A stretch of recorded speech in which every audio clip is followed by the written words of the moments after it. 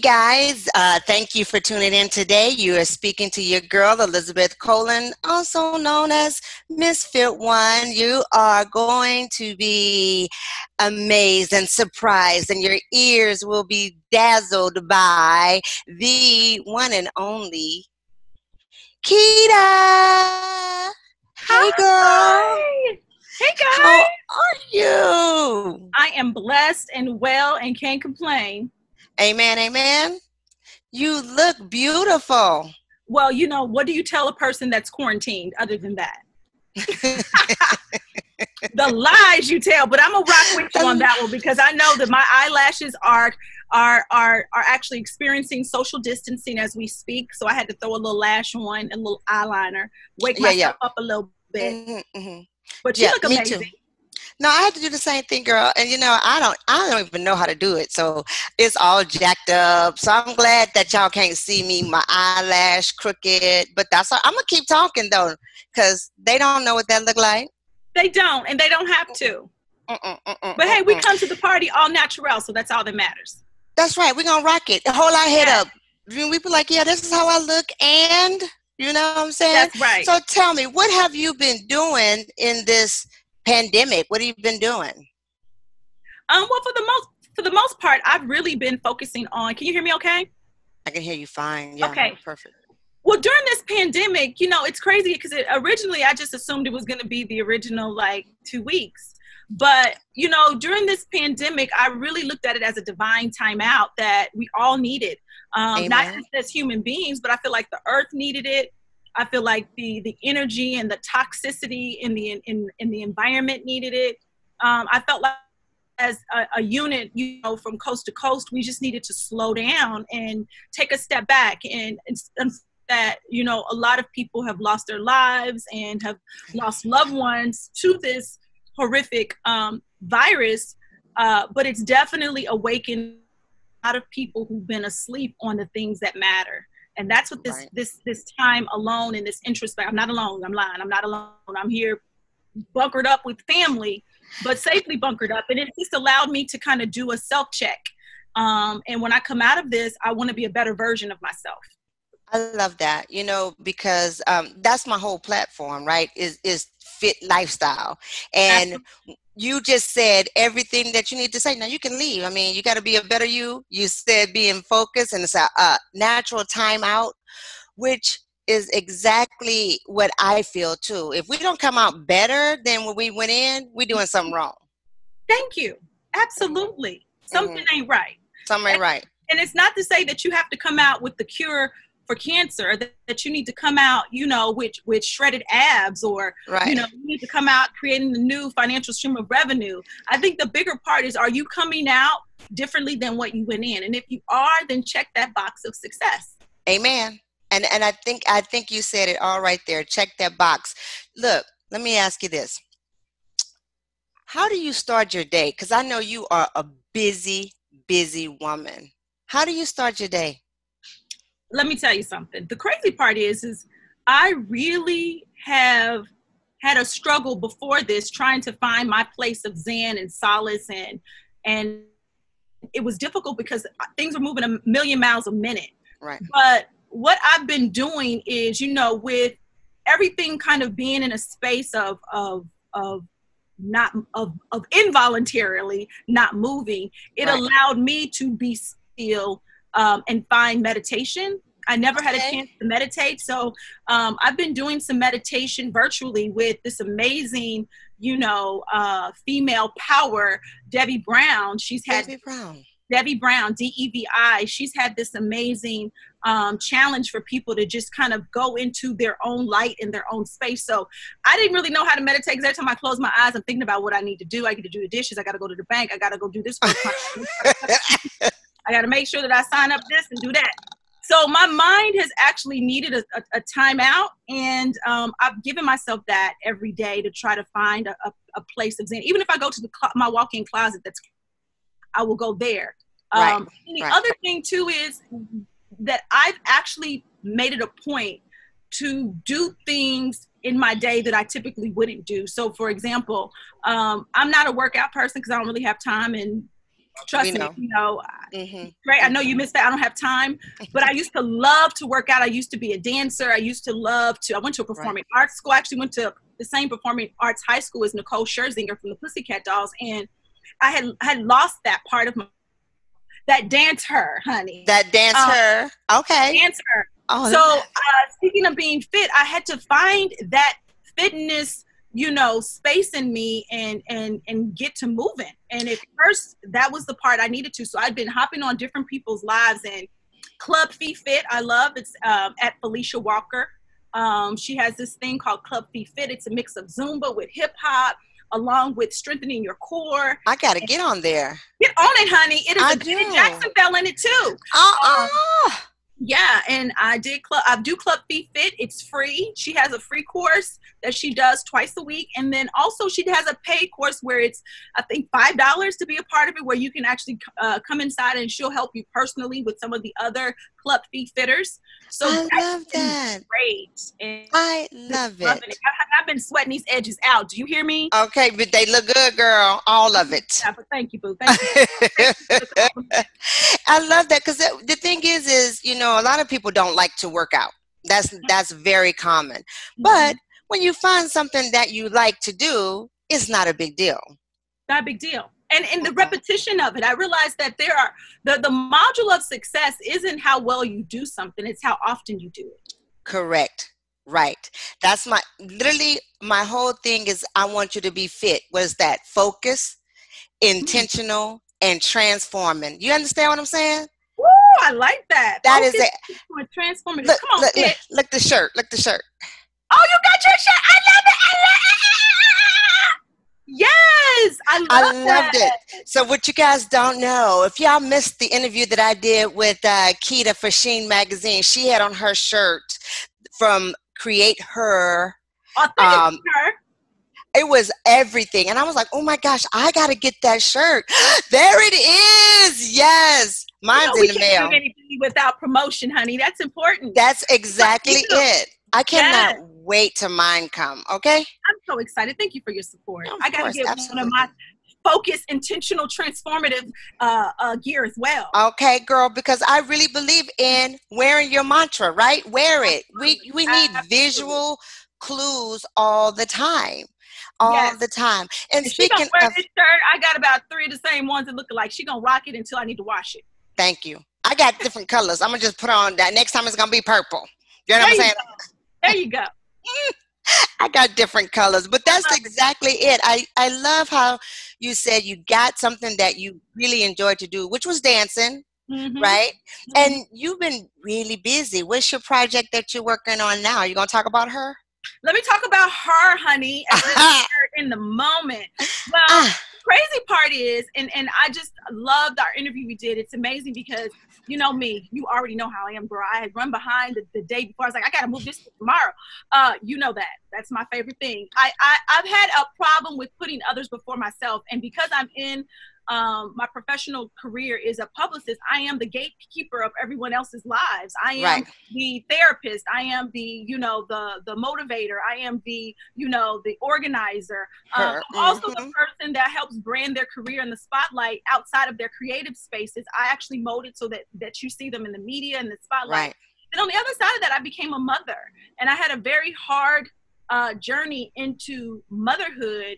I had fertility issues, and Right. I was not sure if I was going to be able to have a child at all. So make sure, Mm. ladies, one of the things I will say is, if you're a professional woman and you haven't had kids, it's okay, because I wanted to wait. And when I did wait, I didn't know if I had waited too late. So I tell women all the time, go get you make sure you go do an ultrasound for your uterus. It's a uterus ultrasound that you do to count your follicles that Wow. allow the doctor to see how many egg follicles you have, which will show you where you are on the spectrum of either having not enough or you better hurry up and get them. And I'm an advocate for freezing eggs. So that being said, my journey as a professional woman was focused for so long that I put my personal life on hold. And when I did become a mother, finally, after the struggle, Right. I put my nurturing, my care, and my love Hmm. into my child, Right. as most mothers do. Right, as And we do. as we do. And I lost her. I lost myself. And so one day I was looking at this Mother's Day card that was on the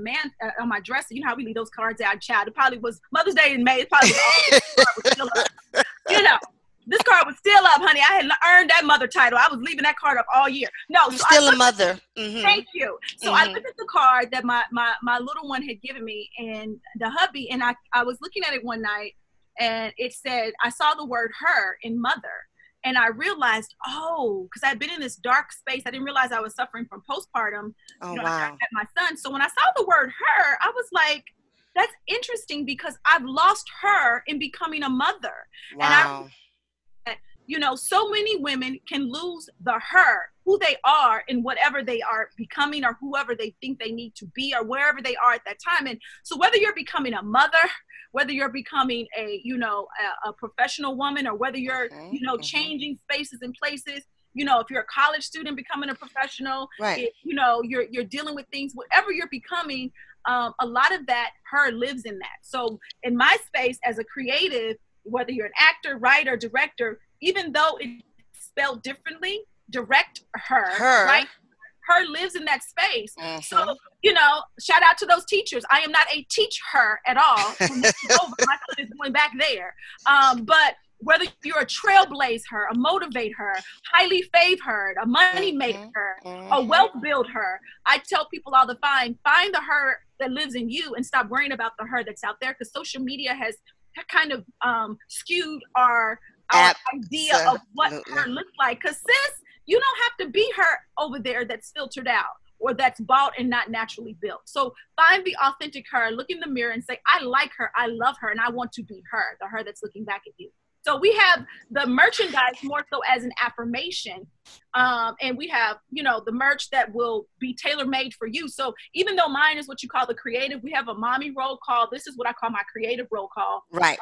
Bottom it says shot caller, because that's what I am. Right. We have the creative roll call. We have the mother roll call. You can create your own roll call based on all of the mantras that we have up. So I'm excited about it, but it's more so a movement with a message that's going to motivate, similar to Black Girls Rock. And authentically her, I just really want women to kind of embody that and know I love it. The best form of yourself is loving her. I love that. It's so crazy because your son is 4, right? Yeah, he's 4. Yeah, okay. And so my youngest is going to be 21 here in a couple of months, right? Right. So wow, honey. I had to learn who her is because I did that. I mean, I always was the boss chick, but I did everything for my kids. Everything was for my kids. And so when my youngest graduated, I mean, she's graduating from college, girl, in June. I can't believe that. Anyway. Wow. So when she graduated from high school, I was devastated, because I had lost her. And do you know how hard it is to find her? Honey, I'm telling you, where my glasses at? I was looking for. Okay. Exactly. So when I heard about your authentic her, I was like, oh my gosh. And it's so crazy because it's so relatable at every thing, because you're the new mother, right? I'm a grandmother. Now, no, honey, you are what I consider a legendary mother, honey. I like that. Yes. And it's crazy because that's really where we're in different phases in our life. So it's important to keep that her inside of that. You aren't really looking at it from a perspective of, we can have Maya, Oprah, Ava and all that on there. But I feel like my roll call, not that those women aren't amazing, but I want my roll call to represent me. Me. Right. Yeah. Because my name is not Oprah. Yes. Is Elizabeth. Now, I would love to be kin to Oprah. Right, because I like to call her Auntie. Hey, Auntie. All right. That part. She's the true mother, honey. The godmother. Okay, something. But you're absolutely right. And it's the movement that we need, and this is the time that we need it, because you hit on a very important thing when you said the social media. Kids are killing themselves behind social media. Like, these kids are committing suicide because people didn't like them on social media, that people never even knew them, So scary. so scary. And that's the part where I really want people to stop looking to others for that validation, the blue checks, the follow hers, and, really understand, who you are, and understand that your value and your worth resides in the very thing that you see every day. And you can be that her over there if you just stay right here. Right. Mm-hmm. I love that. Hey, Y'all heard that, right? Stay right where you are. Now, that look, part. I'm gonna ask you Mm-hmm. because I was looking on the internet. You know how I be doing. You know how I Yes, be I know doing. how you doing it. Look, look, And look, what are you doing? Look, people are texting me like, what is happening? what is happening? What, you know what's going on? I wanted to hear because we were talking about Beyonce. I mean, first of all, for you guys who don't know, she is the boss chick. She has worked with so many amazing actors. She was the pioneer of reality show, right? So as I was scrolling, I'm looking at the reality stuff going on and all the BS. I guess I don't even know what to really call it. What do you think about the reality shows that's going on now? Like, Um, the reality shows are just a platform for people to really express their true selves, or so, the authentic part of reality TV has changed since we've done our show. wait, I was just to say that. Like, did you say they true selves? Their true selves, meaning their true selves and how they need to be portrayed, or what they think their true Oh, selves got should you. be. Mm-hmm. Um, but the authentic self is the part that's missing. I think when we did our reality show, no one really felt like it was a good space for us to be in, because people did reality shows to restart their careers. Right. So our step into it was before Basketball Wives, before Love and Hip Hop, before there was any kind of salacious and ratchet television Right. behavior. We were on there with our client, a Hall of Famer, Terrell Owens, who had a brand already before Right. reality TV. So reality TV didn't create him. But what we realized was that it gave us a platform, and we were true trailblazers and pioneers in that space that did open up a forum. And once they realized that salaciousness sold, they would ask us like, hey, can you guys, disagree about this or that? And I would say to them, no. Like, there's parts as a producer, we were executive producers of the show, that we didn't want shown, and we had that power. Right. Right. So we kept our authentic selves. And although, the trajectory has changed since us, I think the reason a lot of people remember us from the show is because we really were authentic, that we had a good brand that showcased Black women in a very dominant, powerful role, Loved it. Yeah. being leaders. Mm-hmm. Mm-hmm. I Yes, remember that show. And people um may not remember, but it's Terrell Owens, right? that's Terrell. Terrell. Terrell Owens. The TO show on VH1 was on for 3 seasons. Myself and my partner, Monique Jackson, Monique. Mm-hmm. we created, produced, and started the show. And we really were the first to be women of color to actually have a docuseries on before all the other ones that you see now. So, And that's awesome. That is awesome. And thank he you. still talk about you though. He does. I don't know if he talks about us in the best way. And right, look, and as far as being a publicist, you get alerts all the time. Look, they're telling me, look, this is why we never can stop. See, people are like, where are you? Right. But I think the crazy part is we are going to always be family. We're going to that thread and that fabric of one another.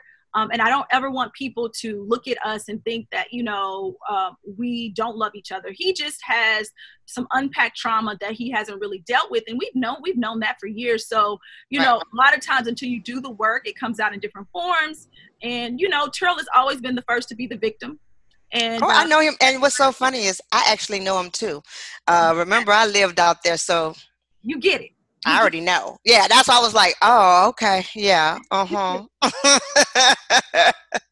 But yeah, tell me, I'm gonna always love him, and no matter yeah, what we do, I will always speak, kind words from him, but definitely stern words like we did when we were on the TO show. I don't like his behavior, but definitely happy to say that we were a part of a span of his life that people got to see who he was authentically. and yeah. Oh, you see, I'm speechless right there. I was No, I like, know, I know. that So, is something. So tell us this. Give me a good story. You gave us a good story last time about Slick Rick. So mhm. what is that Beyonce story that we missed out on? Oh gosh, you Do you know, remember? Do you that's remember? a hard one. That's actually a hard one to no, honey. That's how actually my child is coming in on the Tell them, ride. hey. I apologize. That story is very interesting. In a nutshell, real quick before I have to jump, Yeah, I yeah. have been in PR for a while. So I was actually working for a top PR company called Rogers and Cowan PR. I was a young publicist. There was a group called Destiny's Child at the time that was out, and we were still taking Southwest flights. And I worked for Rogers and Cowan that did the Grammys. So I was assigned to Destiny's Child because they were nominated. So when you're assigned to talent for an award show, especially since our company did them, I got a chance to kind of meet the ladies and get a chance to know Beyonce at the time and Kelly and Michelle and all them. And, we had a good bond. So when they got nominated and won and all that stuff, I then got swooped up and got a job at Def Jam. While at Def Jam, that was when Beyonce and Jay-Z were dating secretly. So as they're Right. dating secretly, no one knew at the time they were dating. Of course, I did. And this was my first week on the job working at Def Jam under Russell Simmons. And I was in Houston for an event with Scarface. And I was supposed to make sure that talent got to the venue. Okay. So Scarface, who's predictable. It was Scarface, it was Jay-Z, it was Ludacris, it was a couple of other artists that were all there. We went to a space called Papados. Oh Well, yeah. our car service was outside, and they decide they want to take a bus, public transportation. I'm like, excuse me? They're like, yeah, it's gonna take the straight line right down to the venue. Man, I was like, no, you're not. That's not happening. Beyonce was like, yo, like I've never been on a bus before. Like that was so cool. I was like, no, it's not. No, no, no. So the bus stop was in front of Papados. Thought I was lose it. We get on the bus. Everybody's losing their minds. Beyonce had a cap on. No one noticed. Everyone noticed Jay-Z because he was the popular star. And when I tell you things changed, they changed. And I thought I was going to lose my job. By the time we got to the end of the bus line where we were going, it was a crowd of people. At this time, people were doing their SkyTel two-way pagers. And I thought I was going to get fired. Beyonce hugged me and was like, I'll never forget this moment. I've never been on a bus before, public transportation. Yes. And I remember her saying to me, this is one day I'll not forget. I have a picture of it. But more importantly, I thought I was going to get fired because the next day we had a call and they were like, who the fuck put our artists on a bus? I was like, oh my God. They were like, oh, it's a new publicist they hired in LA. And they was like, who is it? They was like, it's Keita Williams. And Russell was like, yo, Keita. And Kevin Louse was like, that was a fucking amazing idea. What a way to relate to the public. Everybody are talking about it. I was like, yeah, they are. That was so my Beyonce story is that we rode the bus together for the first time, and she's the reason that I got pretty much the best job perk ever the following day instead of being fired. So Awesome. I was very, very, very scared and terrified. But that's one story I cannot forget. And every time I see her, I'm like, that bus ride, girl. That bus ride. You want to take the bus? You want to take? She can't even do it anymore now. Thank you so much for taking time out. Before you leave, though, tell everybody where they can find you. Yes, you can find me at Keita, K-I-T-A, Pub Diva, D-I-V-A. And you can go over to authenticallyher.co. That's .co, not .com.